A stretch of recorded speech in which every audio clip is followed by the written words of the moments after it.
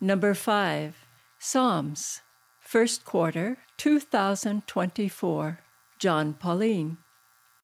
Welcome, ladies and gentlemen. We're starting Lesson 5, Singing the Lord's Song in a Strange Land, and we're part of the quarter on the book of Psalms. Dr. Jon Paulien is our moderator. Our opening prayer will be by Arthur. Let us pray. Dear Heavenly Father, we are thankful for this opportunity to speak to you. We are also much pleased, Lord, to be gathering together as your children from different parts of the world to break down your word, to study together and get insights about your love, about your character. We are inviting your presence as we will be doing this discussion. Help us, Lord, to uncover all the truths that you would love for us to know. And help us, Lord, to always remember that you have shown us everything about yourself through the life of your Son, Jesus. And we're asking that you grant us all these things that we pray for. In his name we pray. Amen. Amen. So this fifth in a series on the Psalms could be titled Psalms of Lament. One of the categories that scholars use for different kinds of psalms is Psalms of Lament are psalms of sadness, psalms of discouragement, sometimes psalms of complaining. And we often might feel better if these weren't in the Bible, but they are. And if God is inviting us to understand him on the basis of his word, then these are the kind of psalms that we very much need to include in our research about the character of God and what he invites us to do. Let's go to number 1 of the handout. And there it says the Psalms were expressed in an imperfect world. It's a world of sin, evil, suffering, and death. And there are many statements of perplexity in the Psalms at the apparent absence of God in the face of a flourishing of evil. And one of the most jarring parts of this poetic book is Psalm 137. Psalm 137 and verses 1 to 4. By the rivers of Babylon, there we sat down and there we wept when we remembered Zion. On the willows there we hung our harps. For there our captives asked us for songs, and our tormentors asked for mirth, saying, "Sing us one of the songs of Zion." How could we sing the Lord's song in a foreign land? All right, I kind of like the way some translations have it here, a strange land. The same basic idea, foreign means different, strange. I remember growing up in New York City that I often felt like a stranger in a strange land, that the city was so different than the world of the scriptures, so different from the world of the church school, which I was in for much of my childhood. And so living in a strange land is, I think, the experience of a lot of God's people in the world today. In fact, I think the world is increasingly becoming stranger and at a fairly rapid pace if you're one who knows God. So I want to throw open to you, how would you answer the psalmist's question? How do you live a life of faith in a strange land? And to make it as personal as possible, how do you live a life of faith in a strange land? What is strange to you? How have you coped with it? What does it mean to have faith in a strange land? All right, Lou? That's the only way that I can live in a strange land, is knowing that he's with me and all of his wonderful promises of who he is, and that he will always be with me, no matter whether I go through the valley of the shadow of death or whatever becomes my experience, that he promises to be with me. And that just gives me a lot of comfort, and I don't lose hope. That gives me hope. All right. What about the rest of you? What have you found strange in today's world? How have you made your way in the midst of all that? Henry? I'm an immigrant into the United States for over 20 years. So I can tell you the experience of living in a strange land. with a different language, with a different culture, with a different way to be treated by others, because I don't seem to look like the majority. I can tell you multiple stories about those interactions that remind me every single day that I live in a strange land. But as Daniel Duray reminds us very frequently, we don't choose our emotions, right? They just come after the experiences, but we choose the reaction, the way that we react to them. And reality is what guides us in this journey. The reality of knowing that there is a God that chose also, like I did, to live in a strange land, knowing that there was a father, loving father, always next to him. Unfortunately, that was not the reality for me of all of my life. Sometimes although I never thought that God was an enemy, I thought that one day I needed to face him with all the stuff that he knew. But now I know in a different way that he always knew, but he was willing to help, not actually waiting for me to make things even. So that makes a difference. And I can live and continue to live in a strange land because I am close to the owner of those lands. I really like what you brought out, the idea that when Jesus was in a strange land. So whenever we feel that way, we are not isolated. We're not alone in those feelings, but God understands through Jesus Christ. He himself became a stranger in a strange land, and Jesus always had the Father with him. So walking, whenever things feel strange, walking in the conscious presence of God, I think is very helpful. Nancy? I feel like I'm living in a strange land in that I'm in a living situation I never planned on. I heard a saying that life is what happens while you're making other plans. And that's I'm living in a retirement community. It's independent living. But when Parkinson's disease hit our family, our lives just crumbled everywhere. Our business, our ranch, even our church membership, we can't get there very often. And we're living in a situation with lovely people, but I'm in the city. I hate living by the busiest road in Kelowna. It's the main freeway through town. But this is where we're landed. And there are things, if I look, nature still survives here. And there's some birds and squirrels, but there's lots of traffic noise. And I feel like I'm in a strange situation. And I think of Daniel and Joseph. They didn't make those plans. What happened to them? And then the story of Habakkuk has helped me, where he said, "What's going on, Lord? You're not doing anything." And I can reflect that. And yet to hear that God says, "I am doing something," like Terry mentioned in the last lesson. And that's where the text, "The just shall live by faith," by trust. And that's helped me. I need to just hold on. God's got his hand over this great controversy. He's got the big picture in mind. And also, I like what I learned in your lessons a few weeks ago. It's God's mission, and I need to join that. It's not my plans. So I need to find out and cooperate every day with his mission.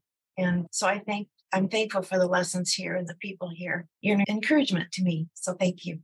Thank you for a very personal response. And I think that can be tremendously helpful for everyone as they reflect on their own personal situation, their own reactions, etc. Hearing it expressed so directly and so clearly. I appreciate that very much.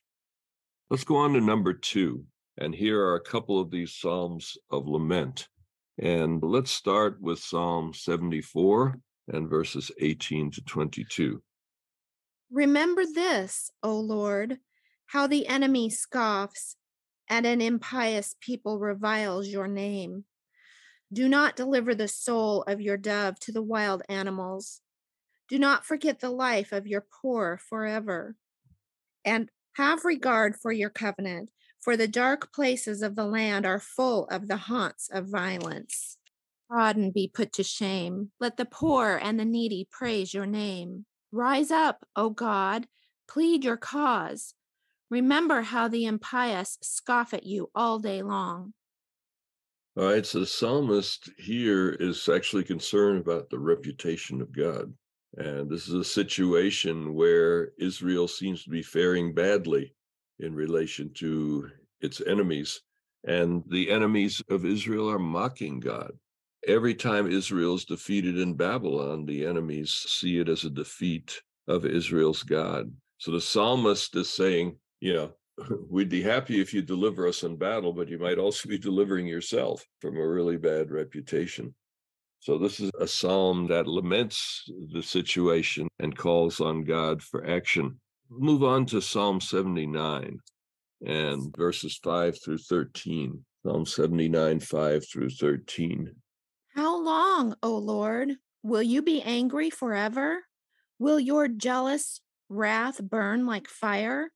Pour out your anger on the nations that do not know you, and on the kingdoms that do not call on your name. For they have devoured Jacob and laid waste his habitation. Do not remember against us the iniquities of our ancestors. Let your compassion come speedily to meet us, for we are brought very low. Help us, O God of our salvation, for the glory of your name. Deliver us and forgive our sins for your name's sake. Why should the nations say, where is their God? Let the avenging of outpoured blood of your servants be known among the nations before our eyes. Let the groans of the prisoners come before you. According to your great power, preserve those doomed to die. Return sevenfold into the bosom of our neighbors the taunts with which they taunted you, O Lord. Then we, your people, the flock of your pasture, will give thanks to you forever. From generation to generation, we will recount your praise. This is one of about 10 places in the Bible where you have this plaintive cry, how long, O Lord? Israel seems to be suffering for a considerable period of time. And in the view of the psalmist, God seems to be attacking the wrong people. Instead of delivering Israel from the enemies, he seems to be on the enemy's side. And the psalmist wonders, is it our fault? Are we to blame for your silence? The nations are mocking God, etc. At what point in Israel's history do you think this psalm was written? What period of Israel's history would seem to fit into this type of a prayer to God? Yes, Henry. It seems to me that probably during the captivity in Babylon. Yeah, well, that's, I think, a very natural place to go, that the captivity to Babylon. The challenge, though, is this is a psalm of Asaph, both of them. And Asaph is generally considered to have been like a choir director in David's court. It's not the only possible answer, but there's the question, does this fit in that context? We sometimes have the idea, because so many of the Psalms were written by David, that they must all be in that period of time. And I think we did notice earlier in this series that a number of Psalms seem to fit much better quite a bit later on than David's time. So this opens us up to possibilities that we might not have thought before. Henry. Yes, and I base my opinion about this being in the Babylonian captivity because the psalmist addresses the fact that the holy temple was defiled, that it was reduced to rubble. So it could have not been before David because there was no temple, and it was after Solomon because during Solomon there was no destruction. So the only time that Jerusalem is destroyed, reduced to rubble, it only happened during the Babylonian captivity. So could that be that there was another Asaph that was not David's contemporary, or that was assigned wrongly by somebody that thinks that this is an Asaph from the time of David? Mm-hmm. Well, I count on Henry to always read the context, and sometimes the questions that I ask you are thought questions, but that sometimes can be answered in the context. And let's take a look at that quick. You're in Psalm 79 at the moment. So, Terry, would you read verse 1 of Psalm 79? O God, the nations have come into your inheritance. They have defiled your holy temple. They have laid Jerusalem in ruins. All right. So I think this is what Henry was referring to, that there's a strong sense that this is a time when Jerusalem is destroyed. And within the Old Testament, that would most likely refer to the time when the Babylonians came. While we're there, go back to Psalm 74. And Terry, would you read the first 8 verses? Because I think they also help to clarify this. O God, why do you cast us off forever? Why does your anger smoke against the sheep of your pasture? Remember your congregation, which you acquired long ago, which you redeemed to be the tribe of your inheritance. Remember Mount Zion, where you came to dwell. Direct your steps to the perpetual ruins. The enemy has destroyed everything in the sanctuary. Your foes have roared within your holy place. They set up their emblems there. At the upper entrance, they hacked the wooden trellis with axes. And then, with hatchets and hammers, they smashed all its carved work. They set your sanctuary on fire. They desecrated the dwelling place of your name, bringing it to the ground. They said to themselves, "We will utterly subdue them." They burned all the meeting places of God in the land. All right. So here you see very much in a detailed description of the destruction of the sanctuary piece by piece. Bob, your thoughts on this? Is there anything from the Jewish historians that comment on how the Psalms were put together? Because they do cover a lot of different topics. When you get into the discussion we just had, it does sound like the temple was destroyed. Yeah. But it's hard to reconcile that if that's all David, Right. Well, it's interesting that a note in my Bible on Psalm 74 says author Asaph or one of his descendants. And so I think one way to reconcile this challenge is the idea that you had a school of Asaph, a theological school or a music school, and that this psalm would have arisen out of that school rather than necessarily Asaph himself. So the Bible is a collection of a number of things that have been handed down through the centuries. And often attributions are made that may be very specific or may at times reflect attributions made later on by descendants. So anyway, we don't have to resolve the problem, but it is clear that in Israel's history, you have a particular challenge with the destruction of Jerusalem. Arthur. I'm trying to imagine how it must have felt to any one of them that witnessed the temple being burnt to the ground, and maybe considering what they believed the temple represented, the presence of God, His holiness. As long as the temple was standing, they had the assurance that God was amongst them. But for some reason, God is allowing these enemies to do all that with impunity, and it's raised to the ground. And now when there's no temple, is there any hope when there isn't any physical representation of God's presence? And maybe the frustration is, why, God, are you allowing people to do this? Something that we hold so sacred and it's so important. Why are you letting them do that? It's almost like being faced with a situation that kind of makes you question the existence of God, as it were, where you reach a place where you think, if the temple is gone, is God existing? If he is still existing, why is he allowing the temple to go? I like very much, Arthur, that you're pointing us back to the original situation at this point and really getting a sense of it, a feel of it, because we have the idea of a universal Holy Spirit, that God is present in every place through the Holy Spirit, and that we can encounter God everywhere. Now, the Hebrews had a similar idea, as we saw in last week's lesson, the idea that God is fully familiar with every detail of our lives. At the same time, for the Israelites, God was best encountered at the temple. So there's a combination of ideas. There's a sense that God knows everything about us, but that we encounter God at the temple, that God is localized at the temple. And so the temple was not simply a place honoring God, but it was truly the place where God chose to reside. So God is universal, yes, but that he chose to reside in this place. And the destruction of that temple would have been a huge scandal at the time that it happened for Israel. Michael.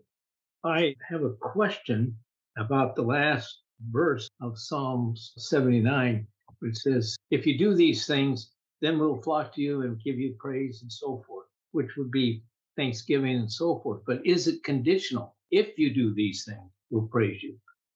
Mm-hmm. So the psalmist is saying, then your people, the sheep of your pasture, will praise you forever. will recount your praise.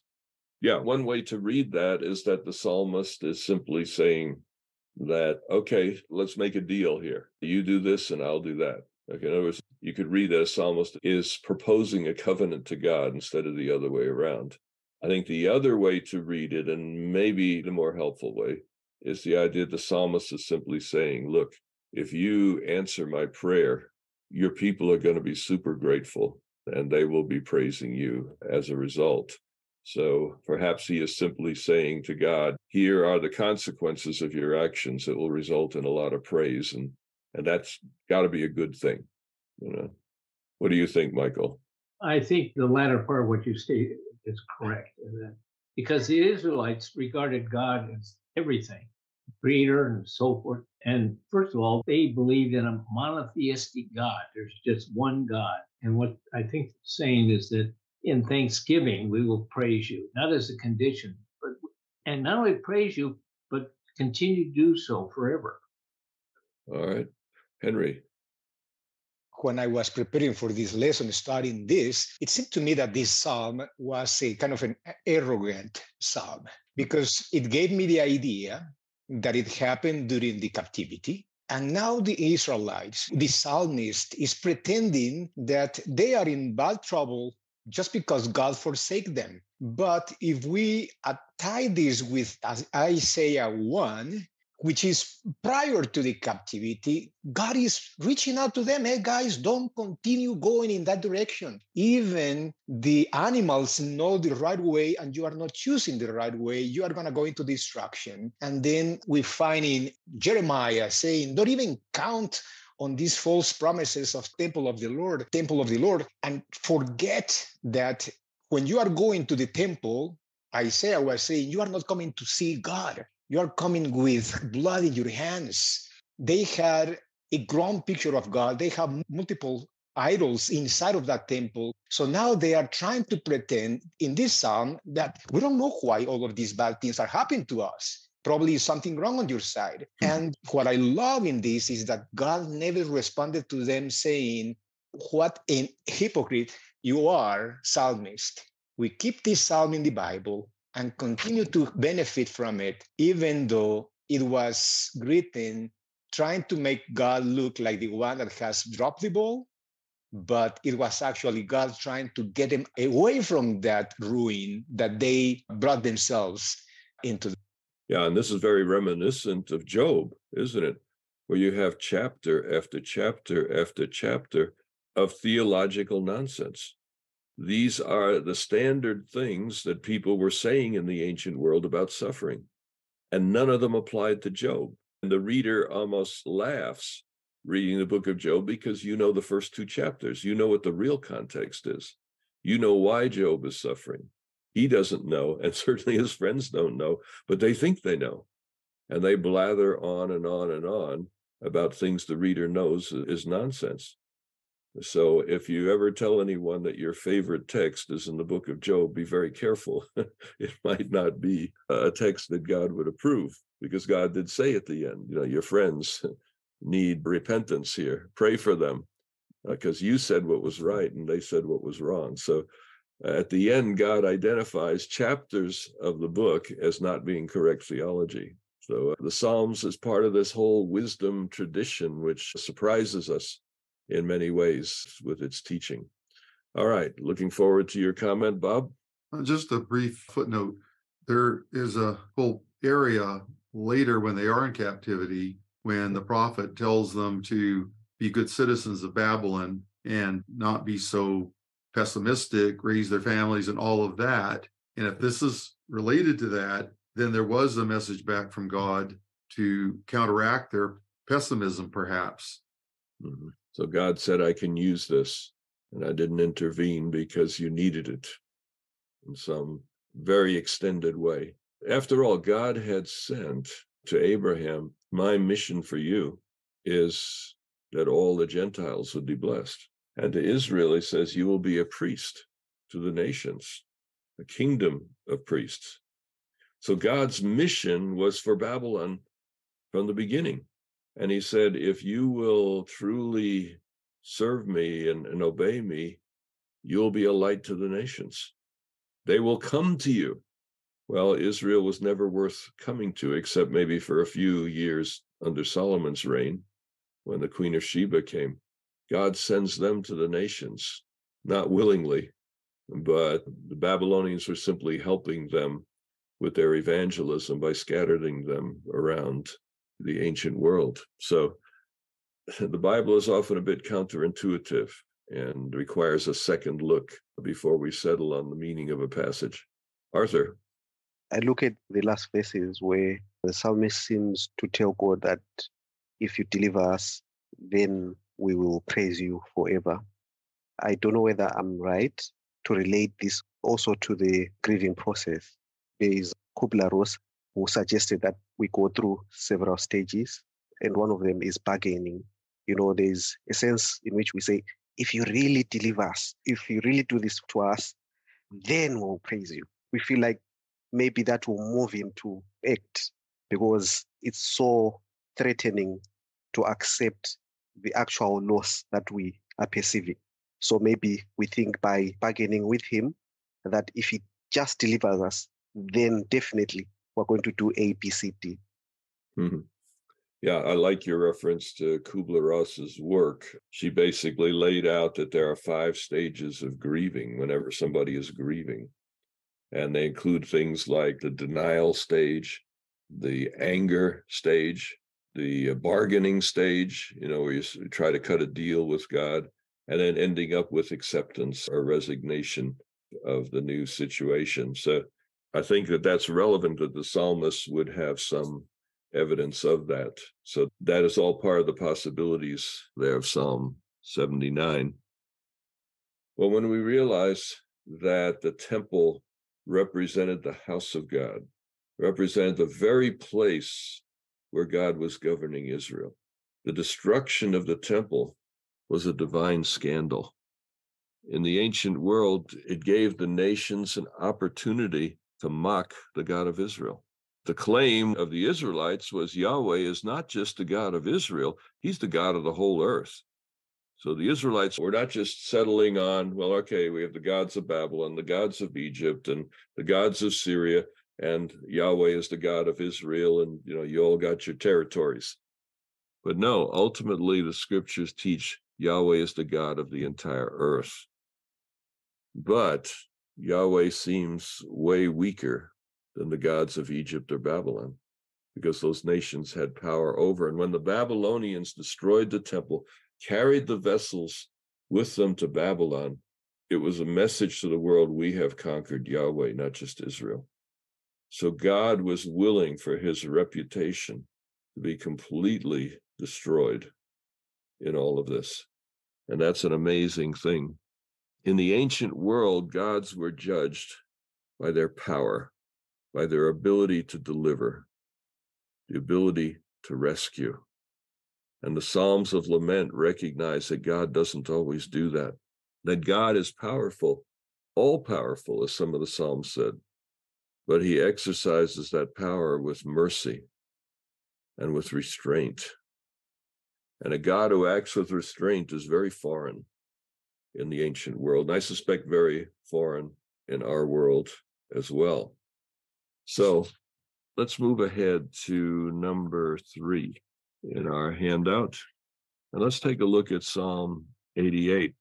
This is another type of lament. The laments we've been looking at so far are laments when your team loses, when your country gets devastated, when your temple gets destroyed. But there are other types of sorrow, and Psalm 88 is one of those. Psalm 88, and let's look at verses 3 through 12. For my soul is full of troubles, and my life draws near to Sheol. I am counted among those who go down to the pit.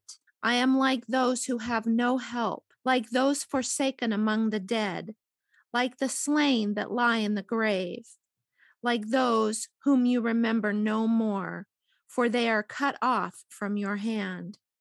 You have put me in the depths of the pit, in the regions of the dark and deep. Your wrath lies heavy upon me, and you overwhelm me with all your waves. You have caused my companions to shun me. You have made me a thing of horror to them. I am shut in so that I cannot escape. My eye grows dim through sorrow. Every day I call on you, O Lord. I spread out my hands to you. Do you work wonders for the dead? Do the shades rise up to praise you? Is your steadfast love declared in the grave, or your faithfulness in Abaddon? Are your wonders known in the darkness, or your saving help in the land of forgetfulness? So what stage of life is this psalm expressing? It seems clear, I think, to most scholars, this is talking about somebody who's got, as we say, one foot in the grave, someone who's aging, the capacities are declining, the person is depressed.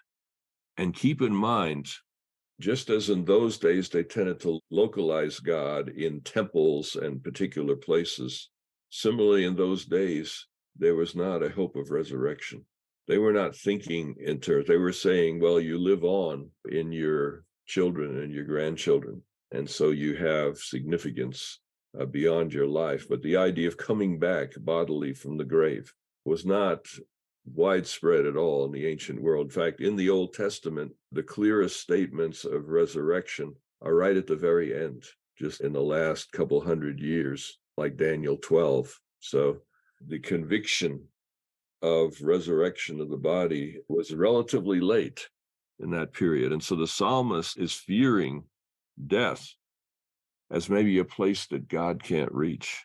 There's no expectation of release from the grave. So we have here images of despair, images of finality, etc. So this psalm talks about suffering as a fact of life for believers. The one who wrote this psalm was a believer in God, and yet they're seeing their body breaking down. They're seeing their position in life being undermined. And it seems like the prayers are going no higher than the ceiling. And it seems like maybe God's wonders, kindness, faithfulness, and righteousness are going away as well. So can God actually penetrate into the grave? In another psalm, it says he can penetrate into the womb. But the psalmist is wondering and worrying. And the interesting thing is, when we suffer like this, when we come to the end of life, there's a tendency sometimes to blame God or to blame ourselves. Well, I'm in this condition because I didn't eat right or whatever. Well, that may be true, but is that useful at that point to be placing blame? And yet it's so natural for human beings to do it. Have you ever blamed God for a situation that you are in? How would you read a psalm like 88 today? I like to read Psalm 88 in the light of the cross. And while it may not be 100% clear in Scripture, in the book Desire of Ages, we are told that Jesus could not see beyond the portals of the tomb. That at the moment he was hanging on the cross, Jesus, like the psalmist, did not see the way out. And he ended up trusting God in the absence of a theological path toward that future. So we often read these Psalms in the light of the New Testament, but realizing even Jesus could have expressed it in this way, that at the moment he was on the cross, he did not see his way through in the end. Henry? It seems to me that based on verses 6 to 8, the psalmist is blaming God. You have put me in the lowest pit, in the darkest depths.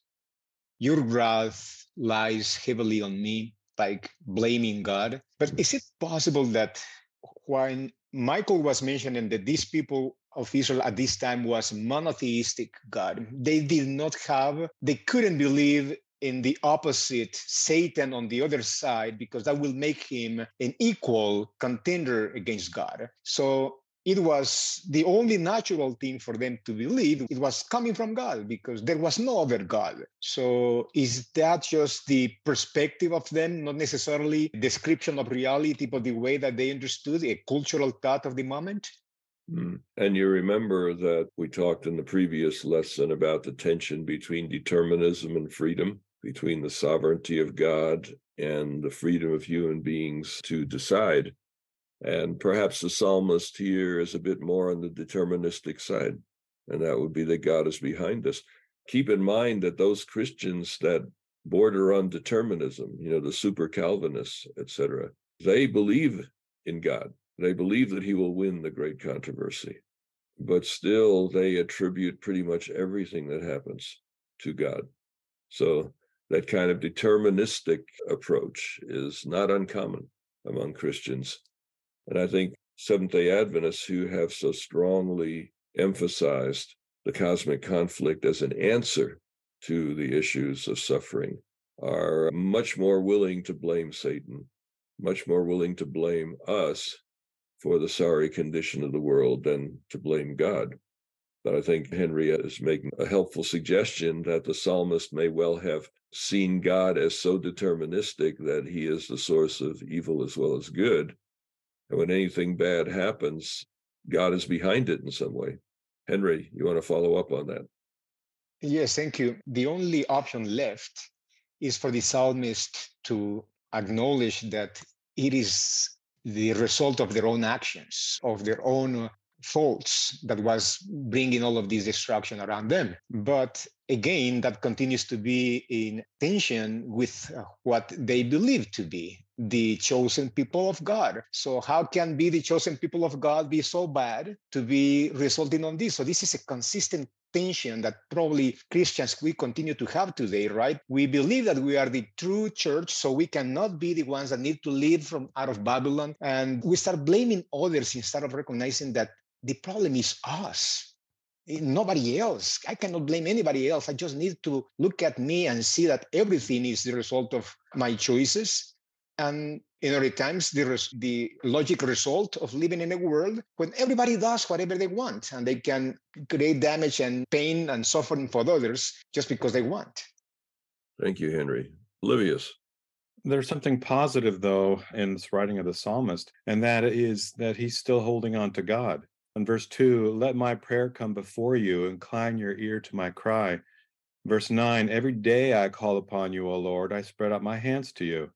And then verse 13, but I, O Lord, cry to you in the morning, my prayer comes before you. So there's a contrast here of all these negatives, but the psalmist is still holding on. Yeah, I really appreciate you bringing that out.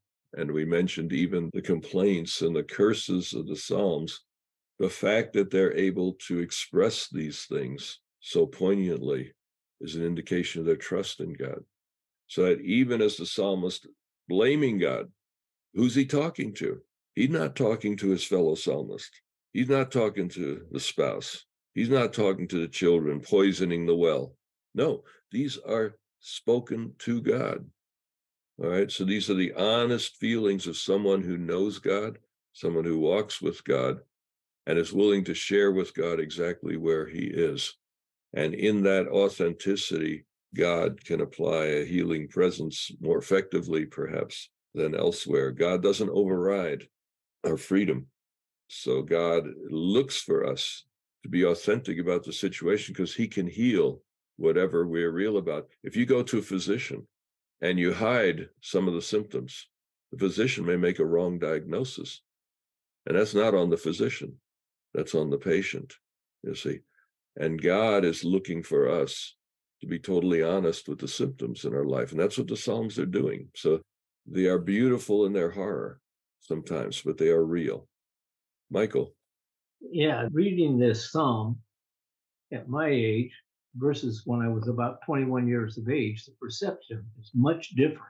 The older I get, I know that the end of my life is closer, much closer than when I was 21 years of age. And I've also thought about this idea of predestination. I've considered that many times. And the problem with it, in my view, is it means there's no free will. Yeah, I committed these murders, but I was predestined to do these things. I never had any choice in the matter. And that's a cop-out. Every difficult circumstance in my life, and I don't care what it is, if I'm complaining about my wife, the kids, and the debts, and so forth. And I have to ask myself, who brought those things into my life? They weren't forced upon me. And so ultimately, I have responsibility to manage my life in the best way I know how. All right. Thank you, Michael. Innocent suffering is a fact of life. So sometimes we've caused our suffering, but sometimes we haven't. Those who happen to live next to a sludge pond from the people who invented Teflon became very, very sick. Their lives were destroyed. And that story is now being researched and coming out. Are they to blame for their suffering?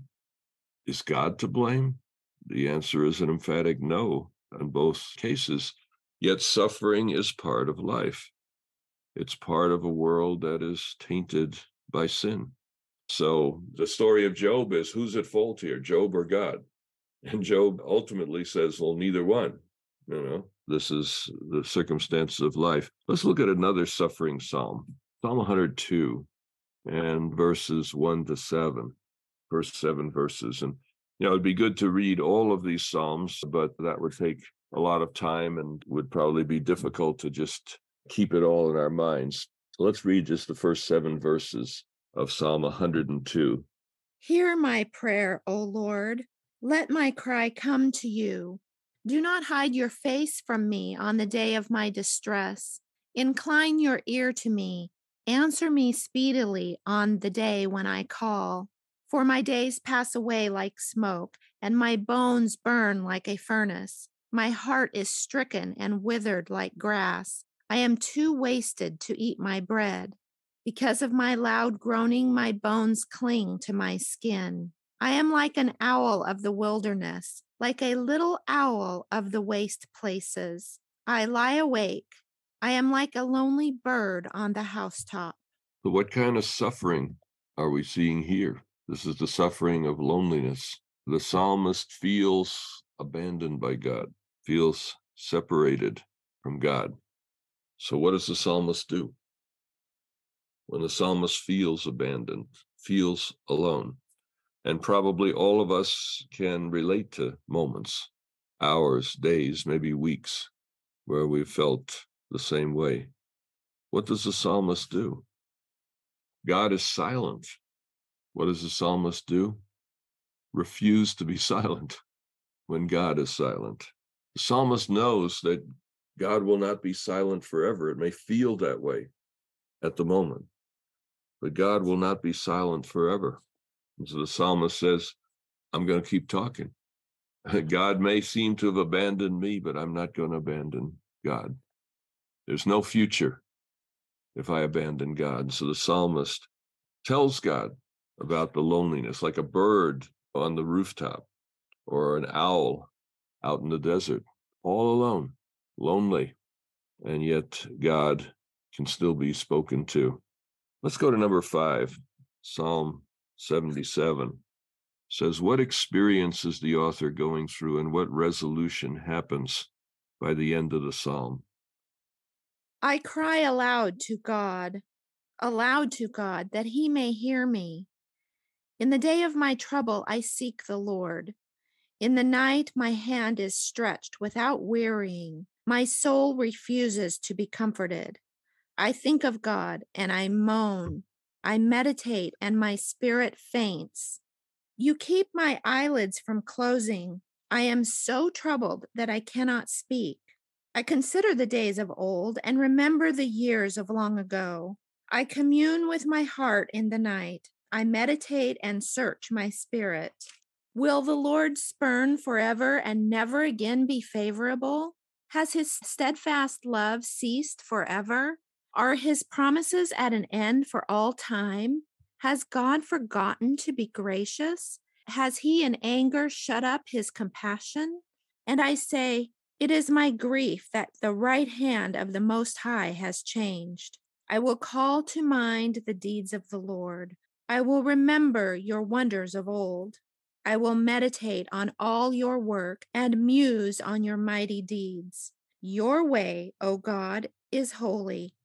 What God is so great as our God? You are the God who works wonders. You have displayed your might among the peoples. With your strong arm, you redeemed your people, the descendants of Jacob and Joseph. When the waters saw you, O God, when the waters saw you, they were afraid. The very deep trembled. The clouds poured out water, the skies thundered. Your arrows flashed on every side. The crash of your thunder was in the whirlwind. Your lightnings lit up the world. The earth trembled and shook. Your way was through the sea, your path through the mighty waters. Yet your footprints were unseen. You led your people like a flock by the hand of Moses and Aaron. All right, so the psalmist here is struggling, and prayer just doesn't seem to be helping. At first, even remembering God seems to intensify his anguish. It says he's moaning, and the Hebrew word for moaning at the beginning of this psalm is also the sound of a cataract, raging waters. It's not a quiet moaning, it's an intense sense of unrest. In verse 4, he's too depressed to talk. He can't sleep. He reviews the past, and what comes to him is that, well, God was merciful back then, but his mercy seems to have ceased. He has abandoned me. So, taking a look at this psalm, what solution do you think the psalmist finds? How does he deal with this sense of abandonment, this aloneness, this deep, depressed sadness? What does the psalmist grasp as a solution? I'm thinking particularly the last 5 to 10 verses. Rita. He calls to mind the good times when he knows that God was with him, with his people. And that tells him that a bad time won't go on forever. Very often in management of depression, we're asked to remember a time, no matter how fleeting, when you didn't feel like you did now, so that you know that you can get back to that position. Thank you. Nancy. I just wanted to say what Rita said, that he went over the evidence of the past. He remembered. And it reminds me how important remembering is to God. Like, remember the Sabbath day. Remember Egypt, he says in Deuteronomy for this fourth commandment. Remember. That's our safety. I think, too, through the time of trouble, we have to remember the evidence, even though we feel terrible and nothing looks good. And isn't that what Jesus did on the cross? He remembered evidence of God is there. He's loving, even though he had no idea where he was. And what interests me about this psalm is that is a solution that is offered frequently in the Psalms that recite what God has done before, recount God's mighty acts in the past. But early in this psalm, the very remembering seems to make it worse because, well, God did all that then. What about now? You see, but there's something about, in fact, the essence of Old Testament worship was talking about what God has done, recounting the mighty acts of God, and in repeating them over and over again, the power of the original act, the power of the resurrection, the power of the Exodus, the power of creation is brought into the immediate situation. Doesn't happen every time. It didn't happen for this psalmist right away. But one of the ways in which God's people in ancient times coped with the challenges that they face with these lamenting times was to recount what God had done for them in the past. There's a chapter in the book Ministry of Healing called Mind Cure. And there Ellen White offers a solution to depression. Because when darkness seems to fill your life, look to the place where you last saw the light. So the psalmist could recount what God had done for Israel coming out of Egypt, or could recount creation and all the wonderful gifts that God gave human beings. But sometimes the psalmist would look to the place where they last saw the light. Sometimes the psalmist would say, well, in the past, you did this for me and that for me and the other thing for me. So it can happen either way. In Ministry of Healing, the idea is that you go back to the moment when you last were really tight with God, when you last sensed his presence. Review that time. And that's one reason why many suggest a spiritual journal. And I like to call it the Book of Providence. When you have a remarkable experience with God, write it down, because people tend to forget. When you write that down, that can be your sustenance later on when things get dark. I've sometimes said the best devotional book you'll ever read is the one you write yourself. That when you're reading what God has done for you in the past, reminding yourself of those actions, that can have a tremendous positive effect in the present. So one of the ways in which the Psalms encourage us to face these difficult times is by remembering what God has done in your past and in the past of God's people. Henry. Sometimes I think that we have so much of a need of a display of power in order to be sure of what type of God he is. And it makes me feel that we'll only consider that he loves us if he has done great things in the past. But it will be good for us to come into the position of, regardless if we have or not have any mighty or any good outcomes in the past, that we can continue to trust God because of who he is, or not because of what he has done. Because it's not the power, the display of power, or the great miracles that he has done, the ones that demonstrate exactly the type of person he is. He can be next to us, suffering, but not letting us go. And that will be more than enough for me at this point in life. And this is what I think Jesus was trying to show, or he actually demonstrated in the cross. He felt no closeness of his Father. And regardless of what he was seeing, or he was feeling, or experiencing, he said, but still I trust you. And I lay my spirit in your hands, even though I cannot feel you or see you close to me. I will say that the Psalms, yes, are a great reminder of what God has done, but it will be good for us to start learning on not relying on that power, but just on the type of person he is. Even if I don't see him anymore, in eternity, I will continue to trust him. I really like, Henry, what you said there toward the beginning of your comments. You said, come to the place. We can come to the place where even if we don't have something to point back to, we can trust God. And I think that expresses an important dynamic we haven't talked about, and that is spiritual maturity. You remember the stages of faith. At different levels of faith, people relate to God differently, and that's okay. There's nothing wrong with that. But the goal is spiritual maturity, and spiritual maturity comes to the place where one trusts God in spite of the evidence, trusts God even when you can't remember the past and the place where you last saw the light. But that's a stage that many or most of us have not reached. And recognizing, I think the psalmists are coming out of different stages of faith. And that's important to keep in mind. If we think of the psalmists all as spiritual superheroes, we may be missing some of the dynamic here, that the psalmists are coming from different places in the life of faith. And when you're at that particular place, that particular psalm may be particularly important to you. But as we grow in faith, sometimes other psalmists may have a message that is more powerful for us. Arthur. I really sometimes struggle when maybe I consider how I perceive God to have been very active. For example, in the early church, if you look at the book of Acts, where there is a lot of activity happening that confirms the presence of God, I also find a similar pattern happening with the early days of Adventism. I feel like there was a hive of activity, whether with what was happening to Ellen White, prayer meetings, healings, and all those things. Then for some reason, when I compare it to now, I feel there's less of it.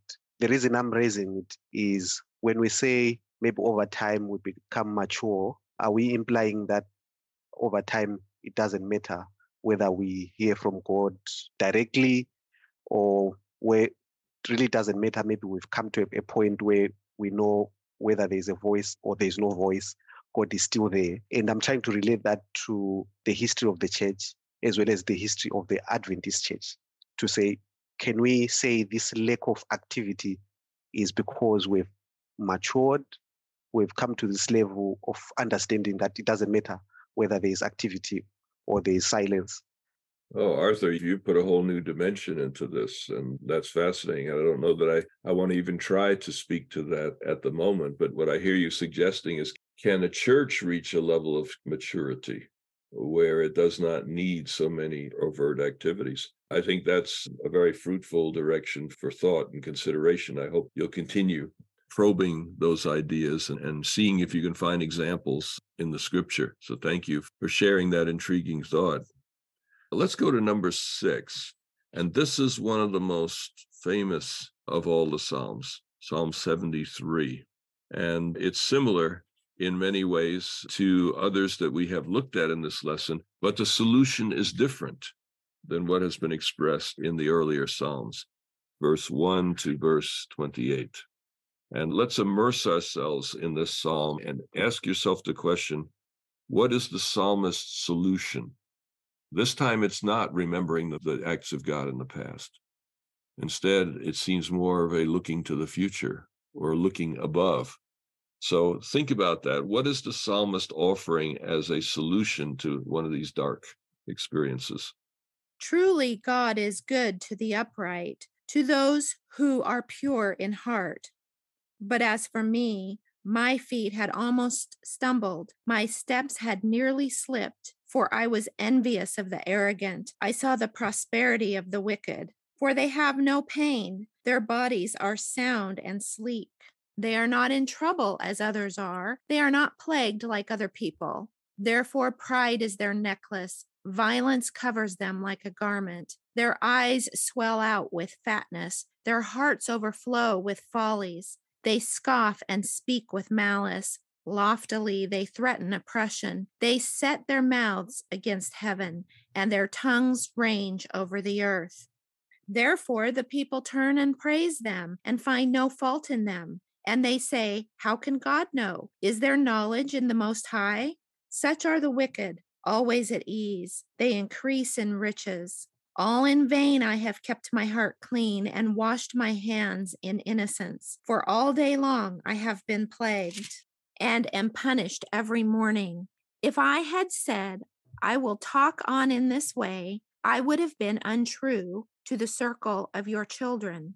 But when I thought how to understand this, it seemed to me a wearisome task until I went into the sanctuary of God.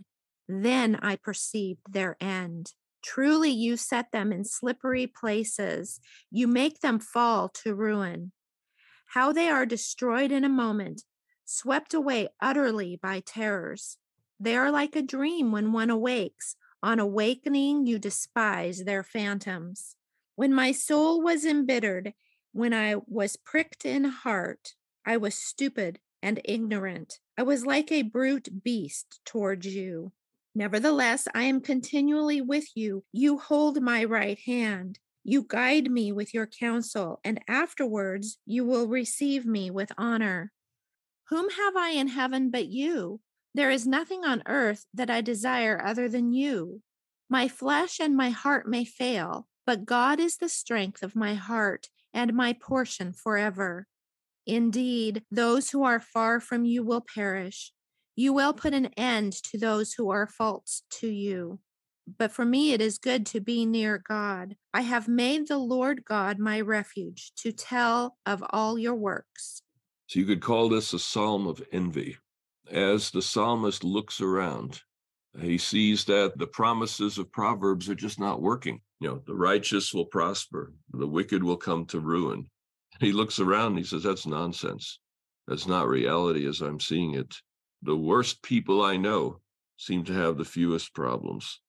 They don't seem to suffer at all. They're proud, they're violent, they're scoffers, and yet other people approve of them. They mock God and increase in riches anyway.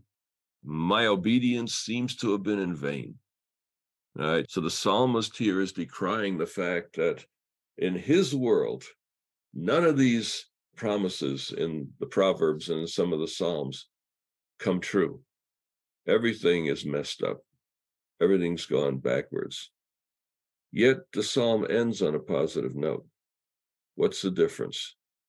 What is it that the psalmist sees as a way out? He doesn't seem to do it in Psalm 77, which may have been the same person, by the way. But he doesn't do there, recount the mighty acts of God. What is his solution here? And how can we make it practical for today? Livius, give it a try. While we were reading Psalm 77, I have a reference in 77:13 where it says, "Your way, O God, is holy." What God is great like our God? And it references Psalm 73, verse 17, which reads, "Until I went into the sanctuary of God, then I discerned their end." What I get from these two Psalms is that it's about character. God's holiness is his character. So when it says, "Your way, O God, is holy," what it's really saying, what God has a great character like our God? And in Psalm 73, notice that he says in verse 13, "I kept my heart clean." So I think it's about the sanctuary of God exists behind our forehead, behind our eyes, and that's where God wants to dwell. And it's about having a right character. I think absolutely from a New Testament perspective, we need to see temple language as referring very much to our own inner walk. You're the temple of the Holy Spirit, therefore eat and drink to the glory of God, etc. But it seemed to me that the psalmist here is referring either to the temple building of Israel, or it is referring to the heavenly sanctuary. And there's a couple of places in the Old Testament where it seems to go beyond the temple to a temple in heaven. How does that turn him around spiritually? What is there about the sanctuary? And Livius has suggested that the character of God is a piece of it. But he says, when I look to the sanctuary, what did he see? Henry. It seems to me that the sanctuary is a depiction of the whole plan of salvation. So he is looking at the end of all of the conflict. So it seems to be like in vain we do all of these things that happen today, but there is a glimpse of hope, something that is not yet. And we see that again, that idea in the verses 24. You guide me with your counsel, and afterward you will take me into glory. And he says, whom have I in heaven but you? So even though everything could be wrong in this mad world that we are living in, this is not the end. There is something much better that we are hoping to, and this is what the sanctuary was showing to him, that there is a path, and not all things are even in this side of eternity, but there is hope for an even world to come. Thank you, Henry. I like your emphasis here that the sanctuary is the place where you see the big picture. I think that was a really important insight, that the psalmist, when he looks at the sanctuary, he's looking at the whole plan of salvation, and that this will make a difference. What about you, Arthur? What do you think? Could it be possible that the psalmist is also saying, was envious of all these evil people until I realized that I have access to God, and God is physically present in this sanctuary, which those evil people are not having access to.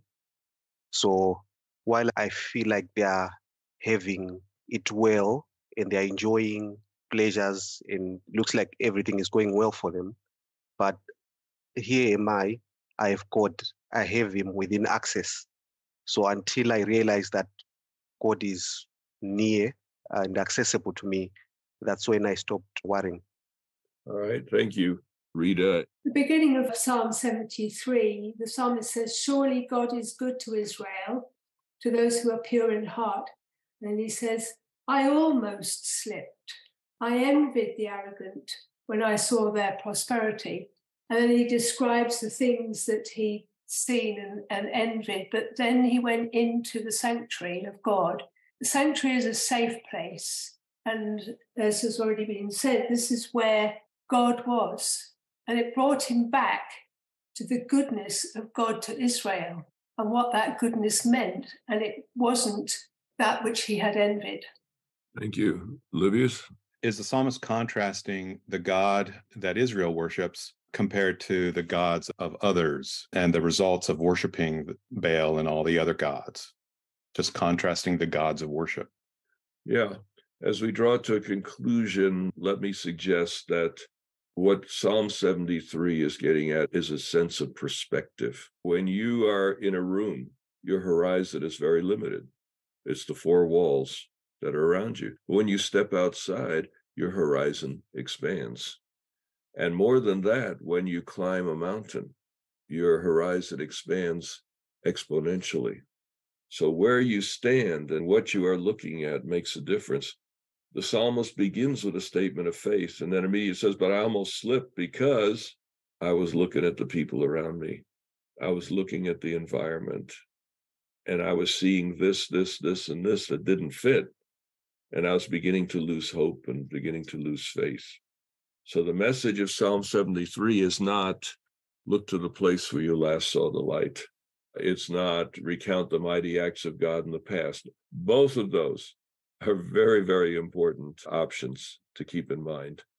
But in this case, the psalmist said, what I needed to do was get up on a high place.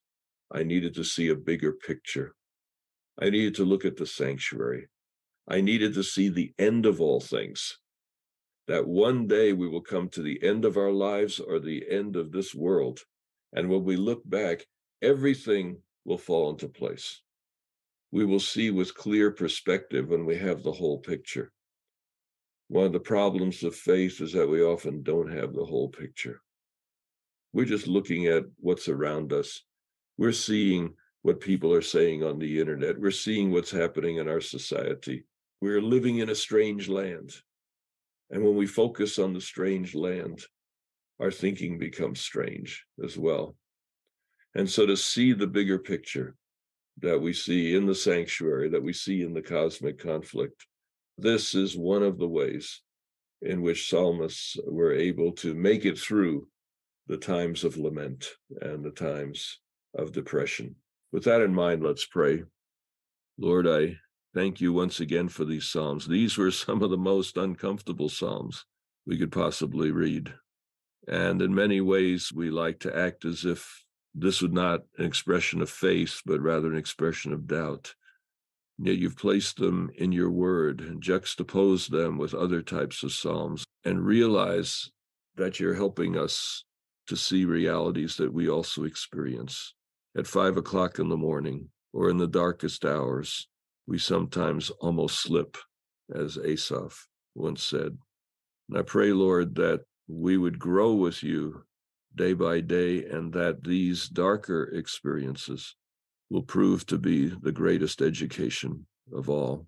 Pray that you would be with us throughout those times, and when possible, may we truly sense your presence. Is my prayer in Jesus' name. Amen.